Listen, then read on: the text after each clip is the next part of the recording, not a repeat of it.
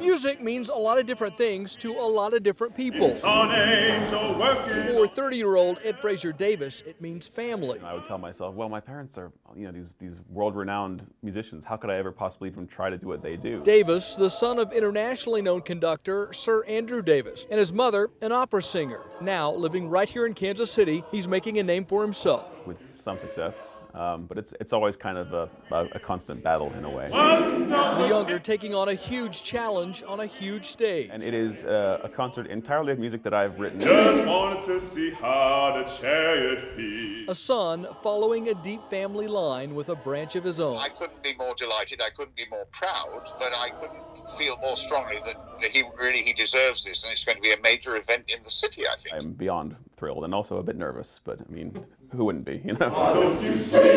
Davis hopes the audience leaves satisfied and with the understanding. I want them to take away more than anything that there is a really just a great wealth of musical talent in Kansas City. In Roland Park, Alan Shope, KMBC 9 News.